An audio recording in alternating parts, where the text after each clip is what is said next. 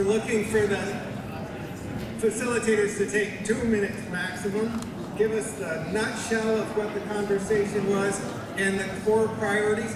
Remember though, everybody listening? Remember, nothing is lost. We're building a bit of a pyramid here. We started last month with a lot of brainstormed ideas. We focused those brainstorms into these concentrated conversations. We're still brainstorming. There's a lot of mixed up thinking going on as we look at this. A lot of chaos in it. That's okay. The next stage is to take the priorities from tonight, line them up, look at the granular stuff that didn't make it into that priority and how things were said in all the different rooms that mean something important for us to remember.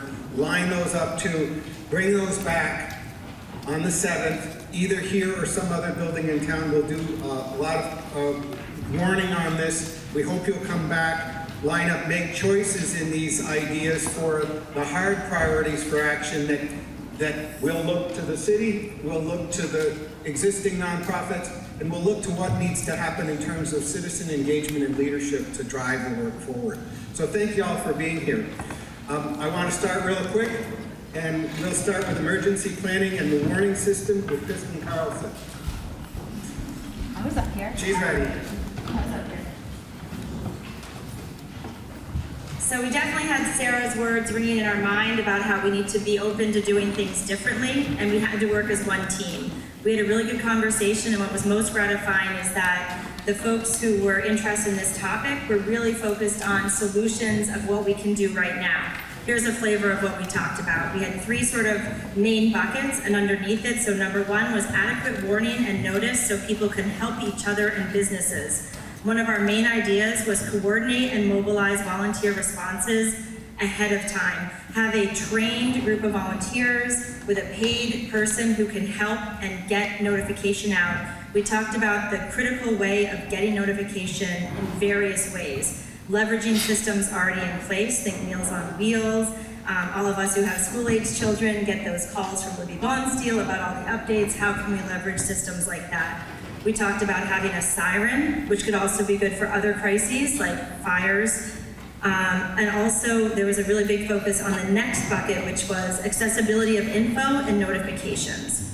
Greater specificity, ooh, I knew that word was going to get me. Greater specifics in what action to take for what emergency. So resources and info is ready to go before an event strikes. What can we do to plan now so that when a crisis strikes, we have the resources to communicate with people in a way that's accessible to all with handouts, making sure that they are available to everybody.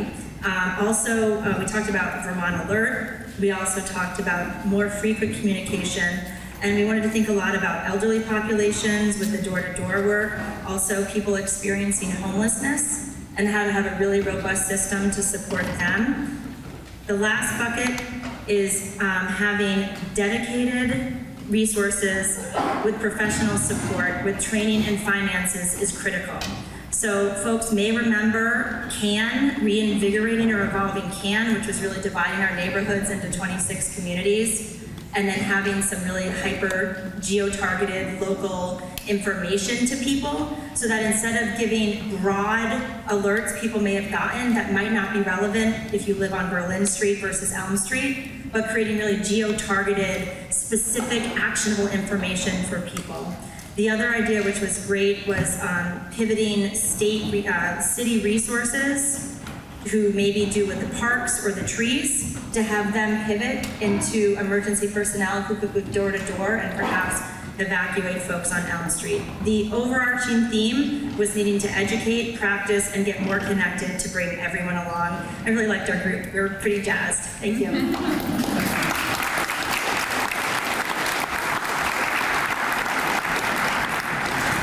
They were quite wordy, though.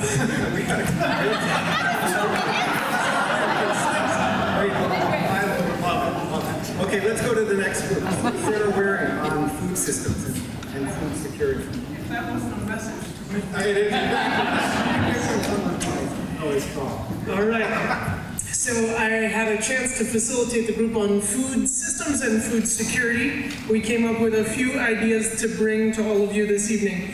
The first is a short-term idea to put a Montpelier liaison on the Farm to Plate Steering Committee to incorporate longer-term food resilience and feeding ourselves into our local city planning processes. The second is to support the Feast program in the short term with more money and resources, and in the long term to identify a permanent location for a permanent city farm. The next one is to create a public media campaign to tell the stories of what's happened to our farmers and how vulnerable they are in disasters, to raise awareness and raise donations across the state. And then finally, we had a political one, starting a grassroots political campaign to change our state's agricultural budget with an eye and an emphasis towards small-scale, community-based farm operations and away from dairy.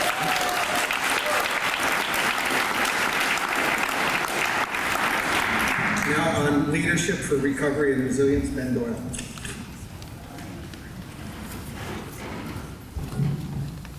Hi, we had an excellent conversation on leadership, and I think it really starts with the idea, first of all, of showing up. Thank all of you for being leaders and for being here tonight. We talked about the idea that leadership is really a reflection of our values, and that processes like this can help us clarify our values and what are our shared values, and we shouldn't take for granted that we know what they are. That we should continue the conversation and figure out what it is that we believe and what we want to stand up for, and that the leadership will come from that. The one thing we did agree on, though, a number one kind of value, is an idea of colossal inclusion, meaning that everybody needs to be a part of this process and everybody's voice needs to be heard. In terms of specific action steps for leadership, the kind of leadership that we're going to need moving on to the future, there was real interest in the creation of a non-governmental hub of leadership that would really take two tracks. One, the short-term recovery. What are the resources available to everyone that needs help right now? And kind of navigating that with the expectation that short-term is 2 to 3 years. Right? And then the other track would be a long-term vision towards resiliency, so that there would be this one entity that would be responsible outside of city government, but working collaboratively to move those two tracks forward. Another action idea that we had was really fostering and empowering the things that worked, things like neighborhood connections or mutual aid societies. And then the last thing was just really leadership is going to require coordinated communication, so that there's a single story that we're all a part of. Thanks.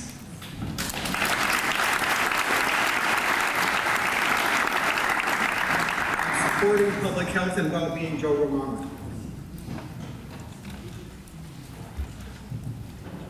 Okay, so we looked at what community is, and we started with the definition that well-being and health is creating personal attributes within the individual and conditions within the community that promote well-being, generally looking at community connections, love, compassion, empathy. The more of that, the more we will be well. We came up with 3 priorities. One was housing. Short-term, nimble, quick homes for all before winter. That would take a real concentration, but we can do it. The longer term is more housing, that everybody eventually has housing, and with the spectrum of accessibility. Second priority, mental health. Recognizing and understanding mental health, trauma that we all are either affected by personally or among our friends and family, and being educated and knowing the services. There's a lot that's going on, and we want to keep that up for the long term. And the first responders are doing a great job. And then for the long-term mental health, we want to create more they called it third spaces, places where peers and people can go to connect in all parts of the people in Montpelier and the surrounding communities. And our last priority was big. It had to do with water, air, and we want our community detoxified. Cleaning, the short term is cleaning, testing, becoming aware as a community and individuals on how to do things, not just I do one way, you do the other, but that there's a standard. And the long term is that we work with the Department of Health to set up clear goals and standards for testing our buildings, our homes, and our streets. That's it.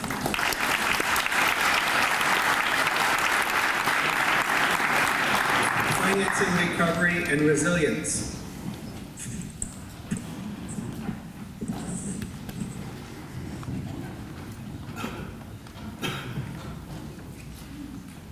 Well, thank you, Paul, and good evening, everyone. In our group, we talked a lot about some specific ideas on how to bring financing to the challenges that we're going to face, but ultimately we came up with sort of two broad areas of consensus. One was on simply quantifying the cost of the flooding, and I think of that, or we thought of that in both the recovery aspect, which was more immediate, and then the resiliency aspect of it, which was more long-term. And you know, obviously some of that work is being done at the state level, but thinking about how can that work be done at the local level and coming up with a big dollar amount in terms of the quantification, we think will help mobilize efforts to achieve, you know, that big audacious goal that potentially we established for ourselves. So both that recovery and that resiliency, understanding that one is much quicker than the other, but that both are important to quantify and to respond to. And then on the financing side, thinking about opportunities for advocacy, both at the federal level, for more funds for the state and for the city, thinking of advocacy with FEMA so that there's more flexibility in the way that federal disaster monies can be used, both for cities but also for individuals.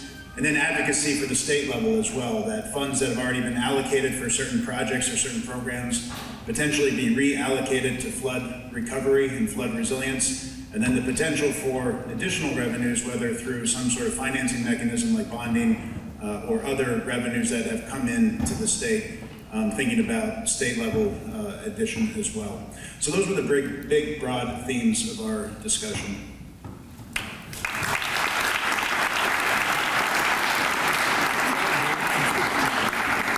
So now, the Riverine Corridor, Alyssa Sherman.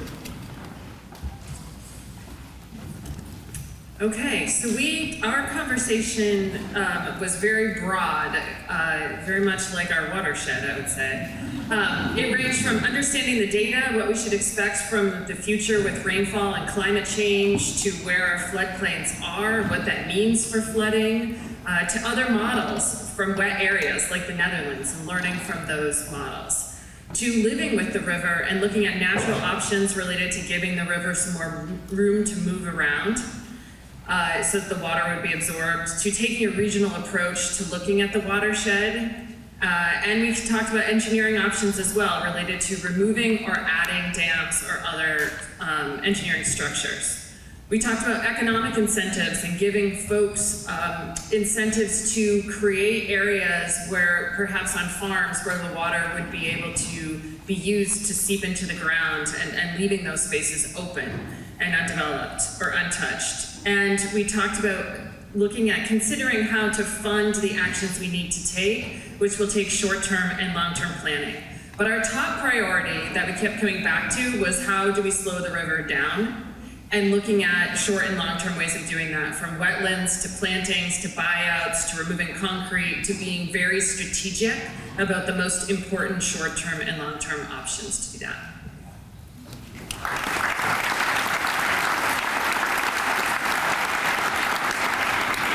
And on supporting downtowns, Gary Holloway.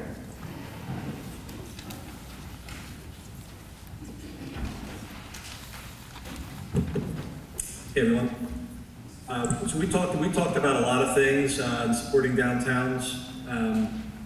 There's a lot of things we need to do today, and there's a lot of things we need to do over the next several years. We tried to kind of prioritize the short term. And the short term is a little different than the way Ben defined it. Our short term is really now.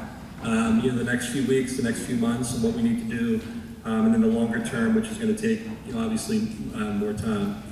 The priorities the group came up with were looking at organizational structures to add capacity, like hired staff, and harnessing all the volunteer power that we have in the community and where it's needed now. So trying to look at that structure and organizations like Montpelier Alive and try to figure out how to best put that staffing and volunteer spirit into place. The other short-term priority is organizing events and promotions in the downtown. It's kind of like there was a lot of ideas around this, from art projects to Oktoberfest to just celebrating our downtown once again, even though we're not fully open. So as we're going through this, this phase from where we're at right now, to start to bring people back downtown and celebrate through music and events on the street. The longer term priorities are looking at kind of the built environment and hardening buildings, elevating, mitigation, and adaptation of the built environment and buildings downtown. And then finally, long-term priority is finding and advocating for more grant funding for downtown in general, which is inclusive of businesses and property owners and whatnot, recognizing that loans was loud and clear that was not going to be a solution for many of our business owners, that they needed much more funding, and so to kind of look into and investigate ways that we can provide additional funding so they don't have such a burden loan. That's it.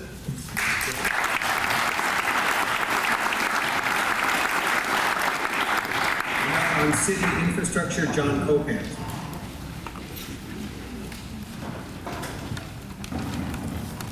Thank you. We had a robust discussion. Thank you to our team for that lively discussion, and to our resource team members. This is not, I would say, an order of priority, but instead from sort of specific to broad ideas to address city infrastructure. You know, we had an eye-opening moment where someone from the city described how close the water came to coming over Dog River Road and infiltrating the wastewater treatment plant. And so that rose as a priority for the group. Is it would be catastrophic for our city financially and environmentally if water was to get over to that wastewater treatment plant. We've got to take steps to really protect the wastewater treatment plant out there on Dog River Road. Number two, we talked about the dam, Wrightsville, and the job that Wrightsville did, and there is a sense that Wrightsville can actually even do a better job to protect Montpelier. Some of that is about operations of the dam, some of that is about investments in turbines to allow for more flow. It's also about managing the watershed above the dam to really to sort of slow the flow of water into that dam as well. So that's number two. Number three was about sort of the green infrastructure in downtown Montpelier. I think what really helped encapsulate that for folks was the description of the amount of water flowing in the Winooski and the North Branch.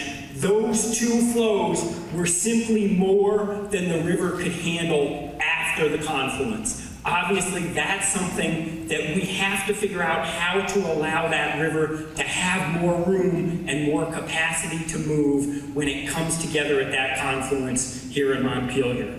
Finally, we talked about re-envisioning our downtown, rethinking our downtown. There was some reference to the conversation we had maybe 6 or 7 years ago, the net zero competition, and those visions for our city. We need to pull those plans back and have that kind of conversation about re-envisioning Montpelier. And then finally, and I know some of these overlap with some of the other conversations tonight, but governance really came up as a topic and was prioritized. The government we have now is not probably equipped to deal with the circumstances we face now. So we need an agile governance that can adapt, and it's probably not just about the city of Montpelier. That's about working across city lines. It's about working as a region and working with the state to really adapt to new circumstances. So, thank you.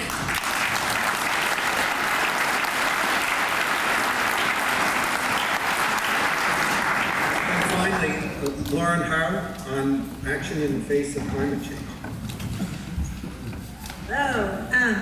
So many great ideas. This is so exciting. So our group had a wonderful conversation about the little topic topic of solving the climate crisis, but we did come out with some really clear ideas, some big picture, but a lot of things that we can act on immediately. So 4 buckets that we identified. One, we talked about the city declaring a climate emergency. We thought this could be an organizing and education tool, and also could be a place where we come together to identify urgent steps that the city could take, and that the city could advocate that the state could take, things like holding fossil fuel companies accountable for paying for the cleanup. We also talked about potentially creating a community carbon footprint assessment, a tool that we could build together as a community that would again be a way to educate and engage people and help us track progress and give everybody a stake and a way to participate in our climate action. And then we talked about our 2 biggest sources of carbon pollution in Vermont, which are transportation and our heating sector. And in transportation, we talked about some really immediate things we could take, like painting our streets to make them more bike and pedestrian friendly, up to state advocacy for improving our public transit system. So we have a suite of ideas there. And then finally, we were talking about how do we help people transition to non-fossil fuel heating systems, especially people rebuilding now, incentive programs, education, regulations, expanding district heat. So, how can we immediately be helping people rebuild and then also helping people longer term transition out of fossil fuel heating? Thanks.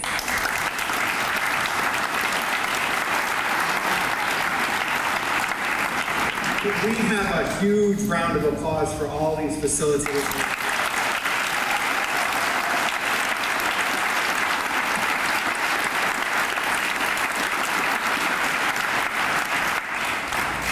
So this work isn't going to be done tomorrow. Someone took my sheet. John.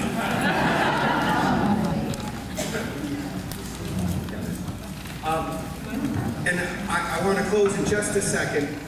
I want everyone to be thinking towards the 7th, but first I want to give Marek Zayans the opportunity to speak for just a second about what's going on with volunteers.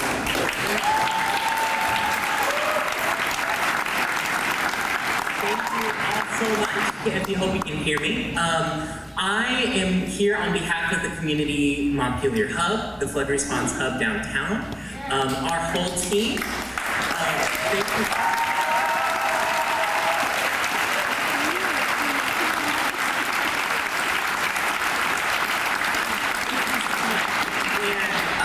One of the things that I want to do up here is thank you and ask for your help. So, on behalf of everyone at the Hub, I don't have enough time to thank everyone. Thank you for all you did. We were just sending you places. You did it. Thank you very much. And we need your help. We're still here. We've been there every day since the flood happened, and we're still open. And we're looking for guidance on what we can do in the future to help in that long-term recovery. Let us know what we can do. We're there at 12 Main Street, and we're also online. We have a new resource for communication, montpelierhub.com. You can volunteer there, you can request help, you let us know what you need and how we can do it. But we've got so much energy, we've created something beautiful. Let's keep it going together. Thanks.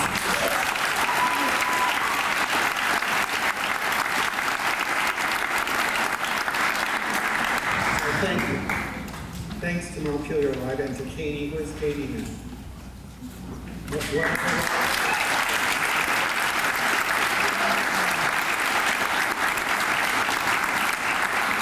Thank the Montpelier Foundation, the City of Montpelier for hosting this community dialogue. Sergeant at Arms, Speaker of the House, Pro Tem, all of them were behind this and gave us the building. Orca for their tech support. Where's Chris? Thank you.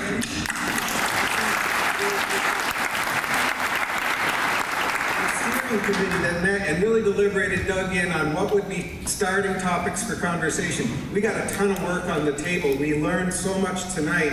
There's a lot of detail in this that we're going to need to sift through and then try to aggregate, cluster, analyze some of the things that are partial priorities and extended priorities that maybe can be seen in a cohesive, more of a platform position. So we're going to do some of that work. But thank you to them. Thanks to the resource folks who came and the facilitators. who lent their expertise to the topics tonight. And especially to say, thanks go to all of you. You know, each person who's here is here because you're part of our democracy, because you stand for something. That this experiment that we live in of democracy is still real here. You know, the Calvin Coolidge quote says, if it's gone everywhere else in the world, we'll lend them some, right? Let's keep that in our hearts. Let's not pretend that doesn't mean something to Vermont. So thank you for being on it, being on the line. It's easy in desperate times to lose faith that talking and planning and this kind of work in a community means it. The truth is, though, help comes to those who help themselves. Those who line up with common purpose and set collective direction succeed. Those who line up and advocate and push and drive powerful community responses to challenges win. We cannot wait here to be rescued by somebody else. Some say Montpelier's never going to be the same. And it won't. Let's recognize that many people are suffering right now in our community because of that truth. But we also need to know that we're going to build back better. That this dynamic place, with its amazing and talented people, some of them are here, some of them are not here right now. But this place and these people will build a better future. We're not going to be defeated as a community. We will recover. We will find creative new ways to be resilient in the face of the climate change era that we live in right now. It's going to take time, grit, suffering, and sacrifices. But we can only will one direction, and that's the rebirth and renewal of our community.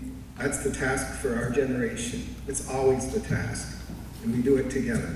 So thank you for being here and being part of it. Look to see you at the next event, and let's line up for action. Thank you so much.